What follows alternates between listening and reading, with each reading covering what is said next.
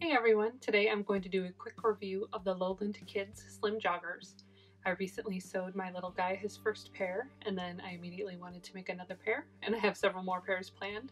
They're super cute and they're pretty quick and fun sew. This is his latest pair. Are these not the cutest little pants you've ever seen?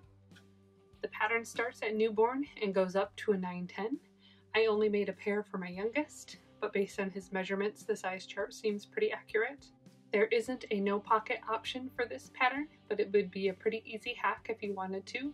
All you'd have to do is place the back pocket piece on top of the front pant leg piece when you're cutting out and just cut it out without that pocket inset. For the pockets, there is either a band option or a binding option. I did the band option for both of mine. The only tip I'd offer there is you don't be afraid to baste your pocket band in place before attaching all 3 layers, especially if you're using a fabric that likes to curl like French terry. Just makes it a little bit easier not having to stretch that in between 2 layers.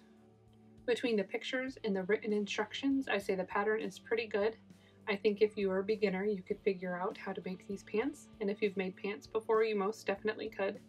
The only thing I did different between my first pair and my second pair is I added a little bit of height to the waistband. I added a 1/2 inch, so 1/4 inch when folded. I did that just to make it a little bit easier to sew the hole closed after you insert the waistband elastic without actually catching the elastic in the seam. I would definitely recommend the pattern. It's super cute. I really like the fit and style on my little guy. Like I said, I will definitely be making him more, and I'll be making my bigger kids some too. I hope you enjoyed this review.